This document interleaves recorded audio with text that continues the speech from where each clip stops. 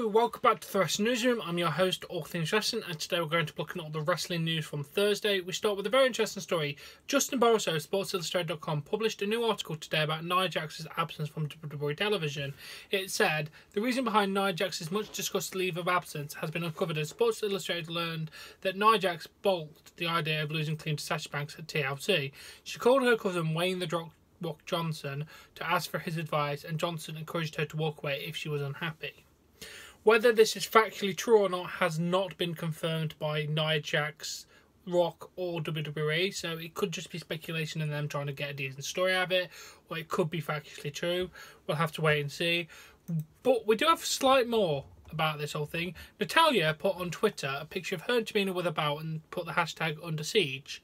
And then she responded, "Listen here, Mod and Marge, don't think I'll forget what you and your lame crew did to Team Red. Just wait until Survivor Series," at Tamina Snuka. So, yeah, by the look of it, she's going to come back for Survivor Series. So, which is awesome. WrestleCade announced on social media that Jeff Jarrett will not be appearing at their convention next month and has for his scheduled match against Ryback. It's now been cancelled. They said, due to personal issues beyond our control, Jeff Jarrett will not be attending any of the events during WrestleCade weekend. We'll be announcing a new opponent for Ryback soon. Double J is a friend of WrestleCade weekend team, and we wish him and his family all the best. Damn. But we do have a reason why this may be the case. According to ProWrestlingSheet.com, Jeff Jarrett has reportedly checked himself into a rehab facility following his departure from Impact Wrestling. There is some belief that it's a WWE-sponsored rehab, but that has not been confirmed. So, damn, it may be in rehab. Can't 100% confirm this, but if you are, get well soon, Jeff Jarrett. Oh, and this week's SmackDown Live did 2.699 million viewers, which was up from last week's 2.320 million viewers. This is considered good news for WWE, especially since this week's show was up against Game 1 of the World Series, which is fantastic. Then we go on to a much more interesting story. An online war of words between Chris Jericho and Kenny Omega continued with the following message. Andrew somebody said, "I'm Jericho. Who is this Kenny Omega guy? I don't recall him being at any WrestleMania or pay-per-view event." And he went, "Nah, I'm just a guy having those 6-star classics you keep hearing about. Surely Y2Js have plenty of those in the big leagues, right?" And he went, "Your matches are incredible. Too bad nobody sees them. Hashtag minor leagues."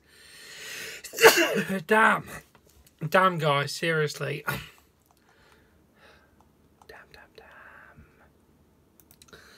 And then we go on to Jerry Lawler giving his opinion on WWE illness. Said, "I think it's probably some bug they picked up on one of their overseas tours or something like that." And on Kurt Angle's in-ring return. Kurt and I talked at length about that in the past, how much he wanted to still wrestle with WWE. He was happy with the contract and happy to be with the WWE, but he was not crazy about the fact. I guess they had already told him that they didn't want him to do things like get in the ring and wrestle. I know that he's lobbying for that to wrestle, and I know he's wanting to do that. I'm happy for Kurt. So am I. Now we go to a weird little update with Dave Meltzer. Brock Lesnar was never asked to replace Roman Reigns at WWE TLC, even though he lived in Minnesota for many years. Minneapolis? Wherever the pay-per-view was. And considered to be his hometown. WWE reportedly contacted Chris Jericho about appearing at TLC. That would have been so good. But he was unavailable because of his Fozzy commitments. Damn it, Jericho. And then we have a nice little update on Ronda Rousey. Her status with WWE. She's reportedly been at the Performance Center this week training for a WWE match. WWE still appears to have the plans of doing a horsewomen versus MMA horsewomen match. But it's going to be safe for WrestleMania. The reason is due to Survivor Series being Raw versus SmackDown, and also gives the MMA women more time to train. Fair enough. No need to rush this. Tara Terrell has left WWE Impact Wrestling, as you know. Dave Meltzer notes that the reason why she was unable to travel to Canada. It's a similar situation to Jim Cornette. He couldn't get over to Canada, and the company plans to take the show in Canada moving forward. Terrell's departure was said to be an ample one on both sides, so everyone's happy with it. Sound.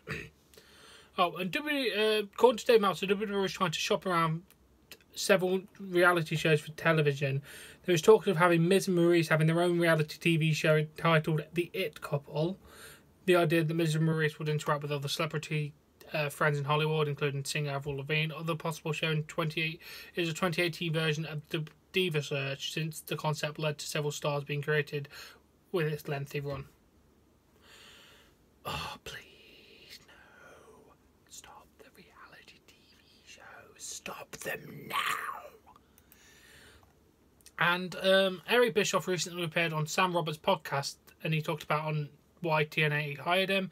We didn't try to do it again in TNA. The only reason TNA hired me was because they had no choice. Dick Scott wanted Hulk Hogan. That was obvious, but Hulk Hogan didn't trust anyone in TNA. When I say trust, I don't mean devious or malicious or anything like that, but he didn't trust their judgment or the ability, nor did he trust Vince Russo in any way, shape or form. Terry Hogan made it clear that if he was going to go to TNA, then I had to be there to kind of oversee whatever's creative is involved with Hulk Hogan.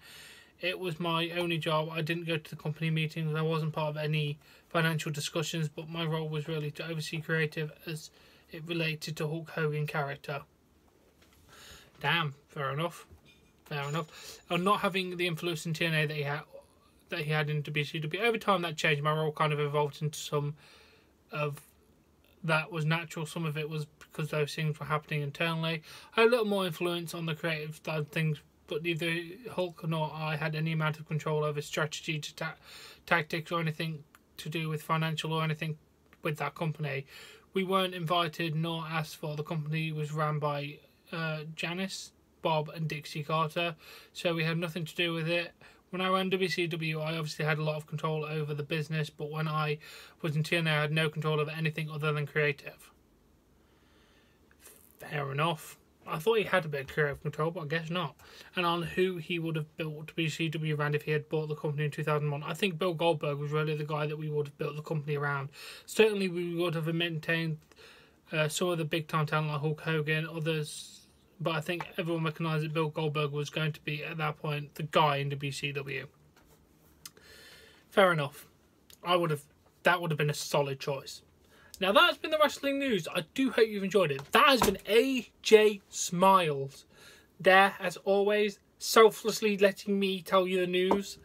Now, as always, if you have enjoyed this video, please give it a like. Please support me on Patreon. I'll link in the description below. Subscribe to see more content, and I'll catch you later.